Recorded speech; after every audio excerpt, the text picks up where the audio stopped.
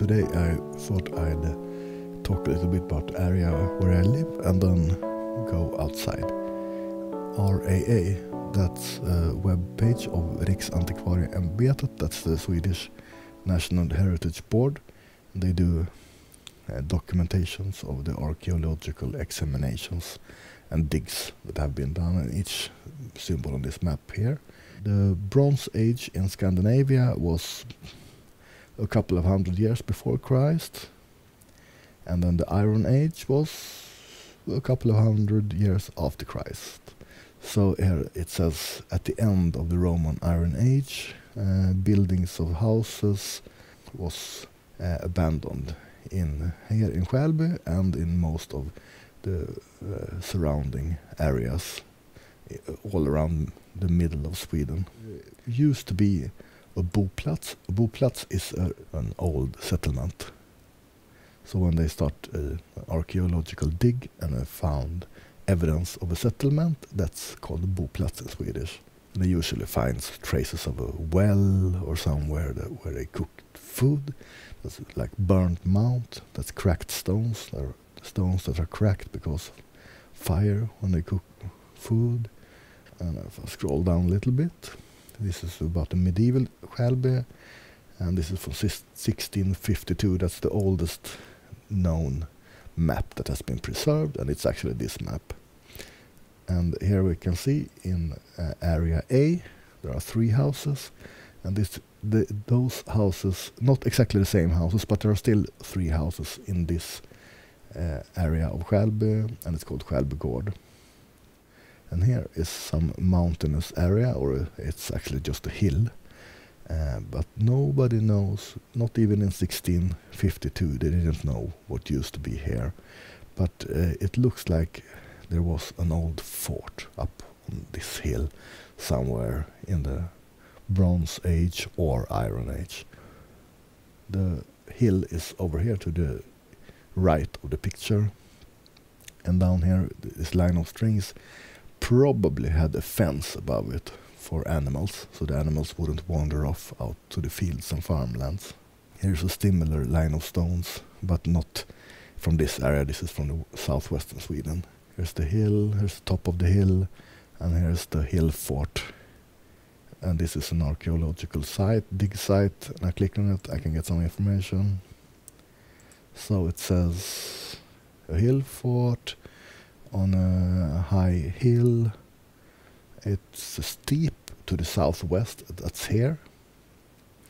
And in the north, east and south there are walls. Here is what I showed you, the line of stones.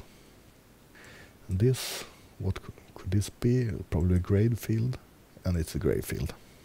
Here is a boplats, a settlement where people used to live.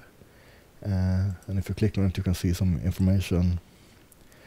The findings on this place is Skärvsten, that's a burnt mound. And on other places like here, you might find a well. So there's a well, and here is the foundation of a house. And this is not as old as this over here, Berghagen. And actually, if you check in other papers, they say that this was probably Berghagen before, and Borg means fort.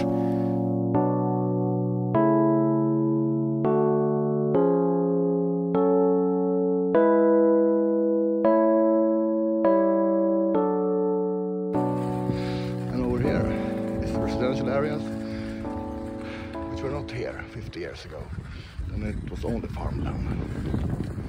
Now I'm outside the residential area. These are the last houses built, and I did archaeological diggings for years before building those last houses. And here it looks like they have started some new diggings.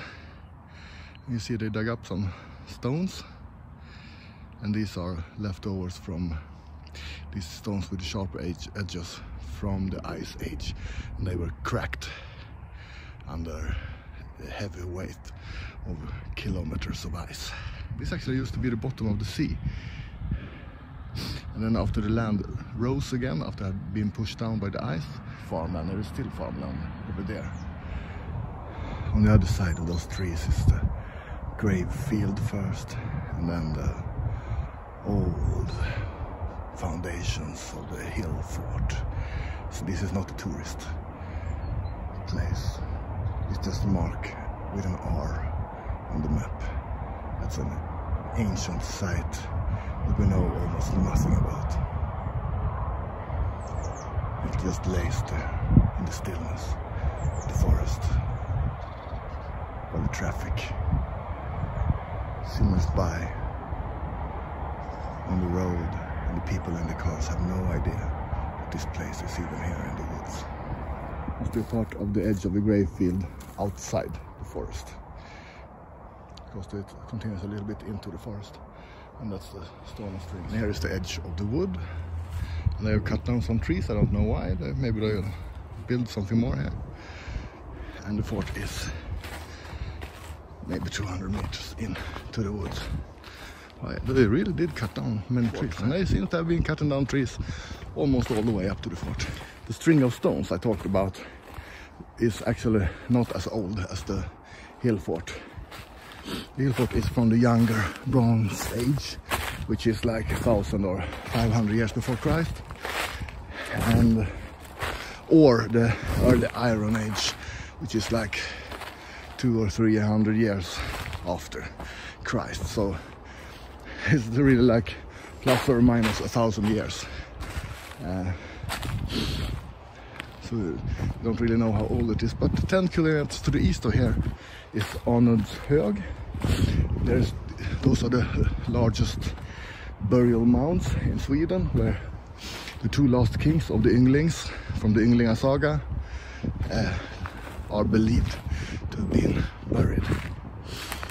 And they have done a carbon-14 method to around year 300 or 350 Anno Domini on those burial mounds 10 kilometers to the east, so maybe that's in the same time frame as the hill fort here.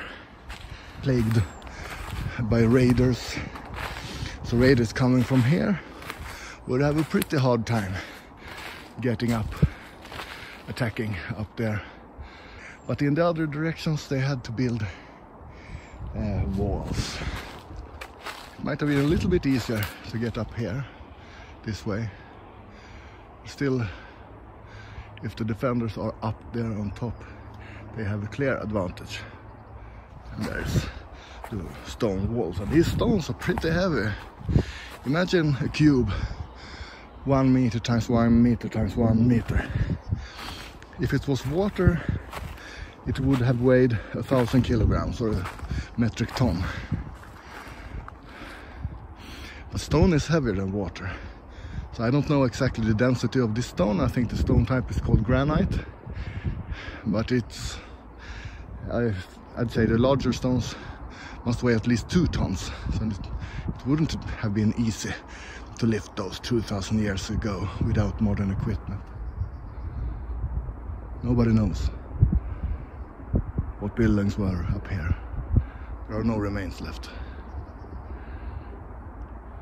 There are only remains around this area, and those remains are often newer. The stone strings match with the map of 1690s, but in the map in the 1652 the stone string doesn't match with the map, so therefore we can conclude that the stone string on the other side, in the east, would have been built somewhere between 1652 and 1690.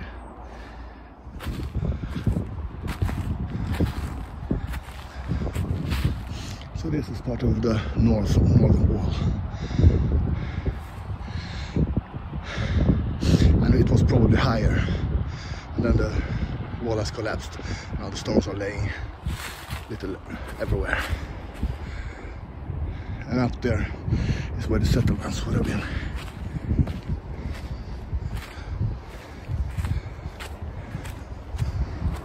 Now I don't have a drone, and drones are a little bit of a menace when you fly them over people or near airports. But here a drone would have been perfect to get an aerial view of the place. Oops, should be a little bit careful not to fall down here.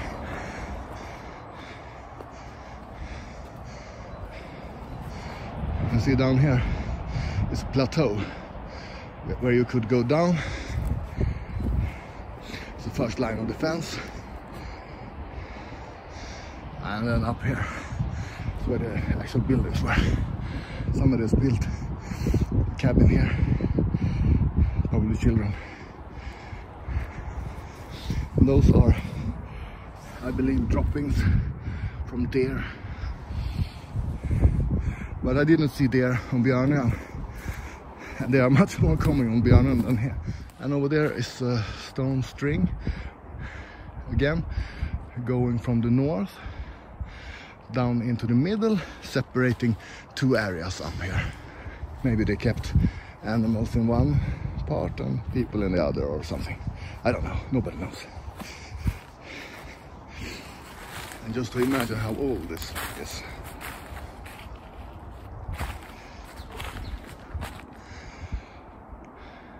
So this was built before the Viking Age. It's older than the Viking Age. The Viking Age was later, maybe year 800, 900, 1000, Anno Domini, something like that. This is much older. I don't even know what kind of people lived here. So there was a migration period during the Iron Age, and then there was what we call a Vendel Age. And Vendel is because of an important finding. It's a bit outside of Uppsala. Yeah, so it's reasonable to believe that this was built somewhere between the younger Bronze Age and the Vendel period. And Annonsög, 10 kilometers to the east over there, and the other side of Västerås is that's from the Vendel period. I forgot to say that this settlement, we don't know when this was abandoned, the fort up here, but the settlements below, Skälby village, it was abandoned around year 350 or 400. That has been found with the carbon dating. And here to the northeast, the wall is largely destroyed. And it actually says in the documentation from the Heritage Board that it was destroyed using explosives. So you can imagine raiders coming from this direction, storming up the hill, and defenders standing up there, trying to stop the raiders from getting to the buildings up there.